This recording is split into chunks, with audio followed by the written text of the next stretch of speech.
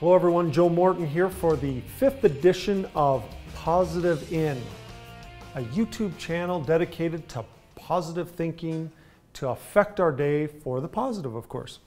So why do I say daily? I think it's very important that we daily give ourselves doses of positivity.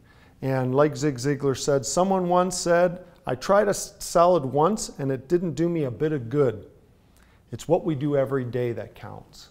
So we don't want to just try the salad once every quarter or so. It's daily. So find ways to be able to give yourself doses of excitement and enthusiasm to help your day just go amazing. So I've talked about in some of the past editions the importance of being cautious with the news.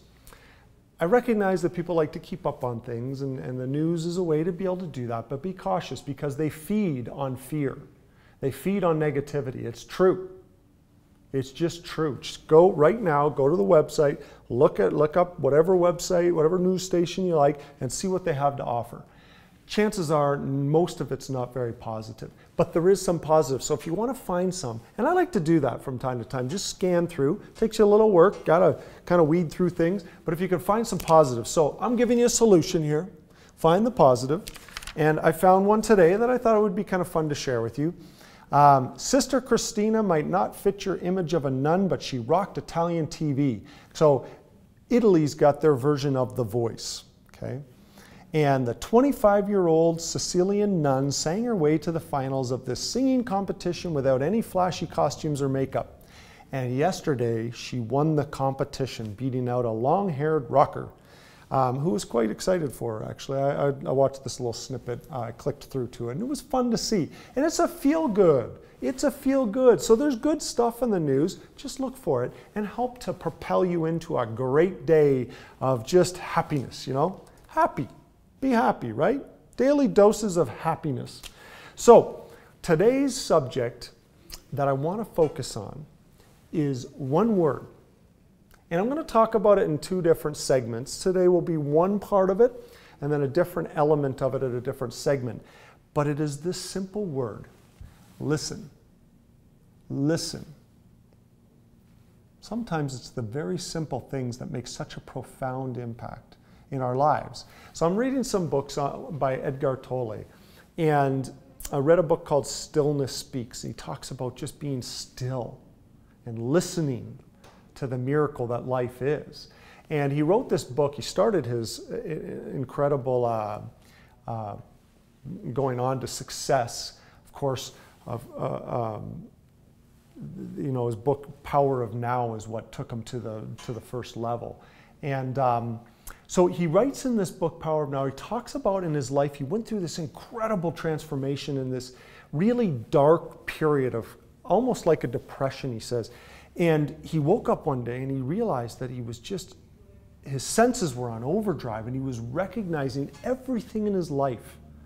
And that's why he refers to the power of now. That we focus so much in our lives, and hear this out, because I know it affects you and it affects all of us. It affects me. We all do this. We focus so much on the past, so much on listening to the negativity of the past, the problems that we've created, the mistakes we've made, the mistakes our family members have made with us, friends, neighbors, family members, the future. Oh, what's going to happen in the future? Am I going to pass that exam? What's going to happen at my presentation today? So focused on stressing ourselves about the future. That are we ever taking the time to stop and enjoy the power of now by listening to what our life has to offer?